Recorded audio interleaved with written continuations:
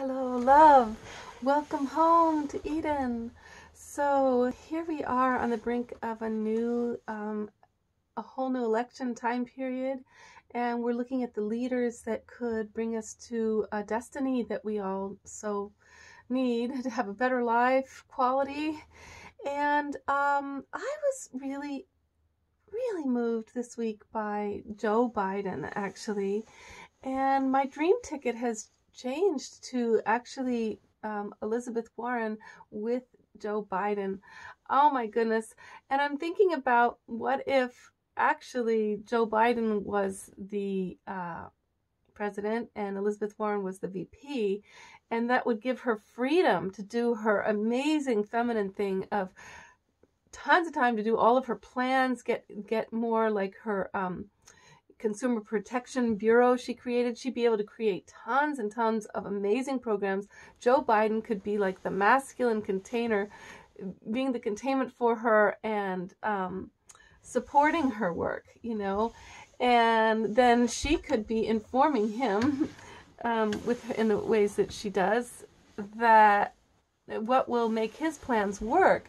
What I love about Joe Biden is when you think about the divine feminine, a champion of the divine feminine, it's interesting because he embodies feminine energy. He was when his first wife died, he took care of his kids by coming home from I think he was in the Senate at the time, on the train like 3 hours every night to get home to his kids. He was both mom and dad.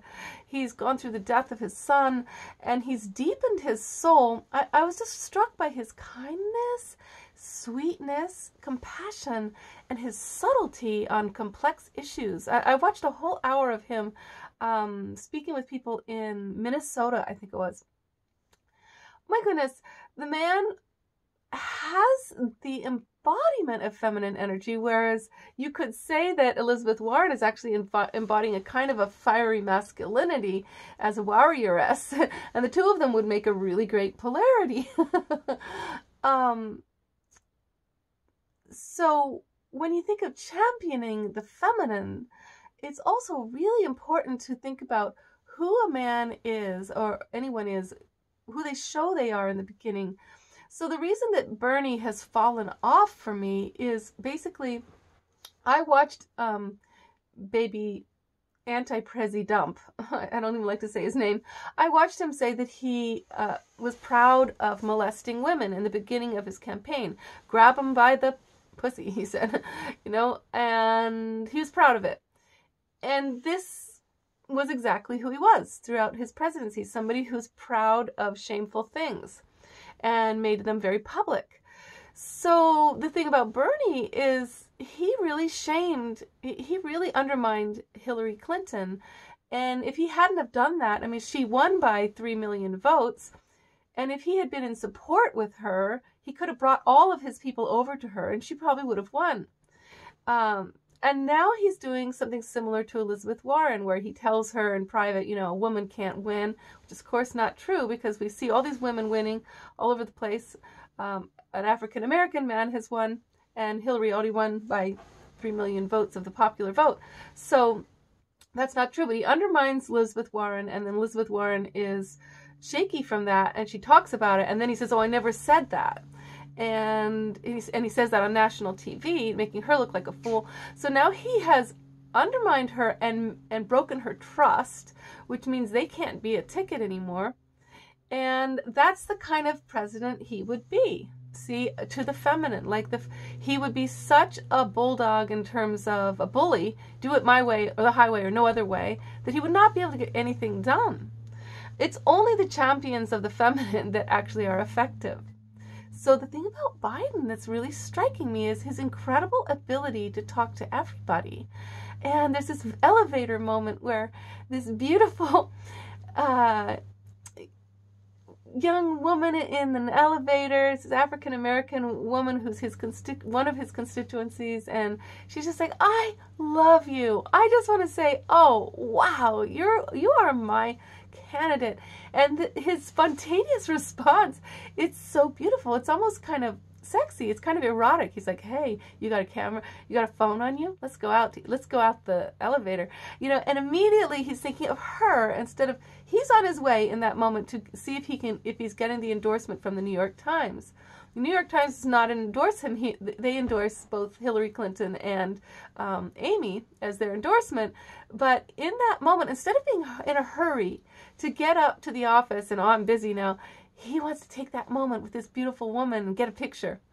And it's so pure. It's such a beautiful moment. It's on the internet, Biden's elevator moment or something. It's gone rampant. Like, everybody's got to see it because it's just so joyful and pure. It's just right from the heart.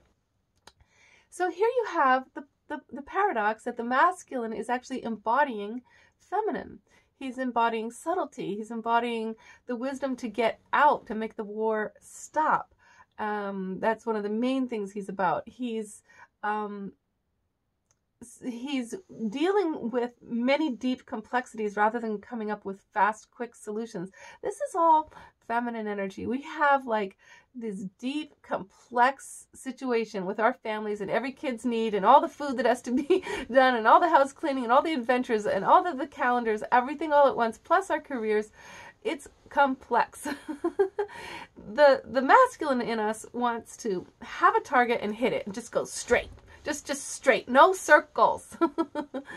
But we know that if you take a family vacation and you try to go straight and you tell everybody, no ice cream, no, we're not stopping at the rock shop, no, honey, you can't look at those clothes, we want to get there to the beach. Everyone will be so miserable. By the time you get to the beach, no one will want to play with daddy. You know, daddy will have sabotaged the joy. Because the feminine's thing about going in a circle that's more complex, including everybody, creates joy immediately. And what happens is you're already there. You are already there the moment you get in the car because you slowed down enough that your daughter was able to grab her favorite book. She didn't forget it. And your son was able to get this game he wants to play with dad at the beach, you know. But when you were hurrying, we're going to get there. Come on, get it in the car. Nobody can get that magic going. And by the time you get there, nobody has anything to give anybody. And so you have your masculine. It's like, but I got everybody there sooner. I kept us on track. And it's true that we want to have enough of that to get to the beach eventually before it's dark, and to make sure the boat gets in the water if it's a boat trip, and that you called the dock to get reservations. You know, that's our linear masculine. But when the feminine is in the reins, when she's in control, and now I'm talking about Joe Biden as the feminine. See how funny this gets? and also in service to Elizabeth Warren as the feminine VP. Okay. When the feminine is in charge, this thing about, okay, we're hungry. We get in the car. We're hungry. We want to eat. Okay, we're going to drive a little bit, says the masculine. Okay, good. Keep us on track. At least let's drive 2 hours.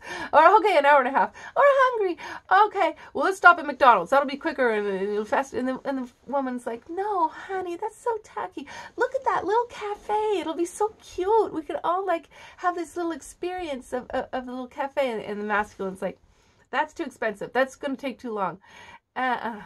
But if you go to the cafe, to the rock shop, these things that take, everything off course, you don't even need to get to the beach. See, you're already there.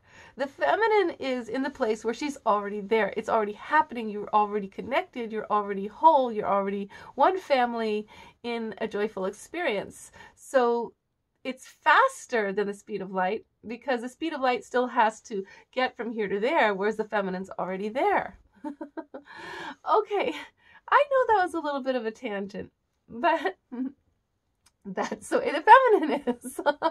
The tangent takes you into the territories of the story of the hero's adventure through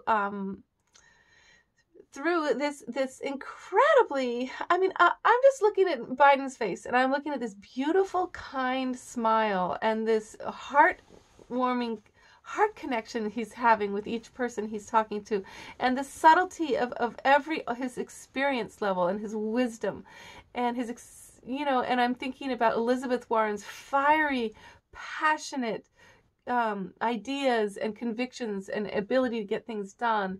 And I'm thinking, wow, there's mom and dad.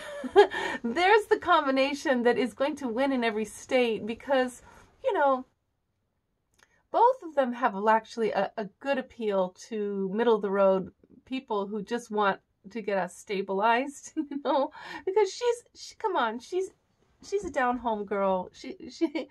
And she's just really about getting stuff done. And he's really unifying. He's unifying, and that's the feminine. So I'm voting now for Joe Biden with Elizabeth Warren. And I'm going to be voting for Elizabeth Warren first to make sure she gets in there, and because I think he will actually be getting in there.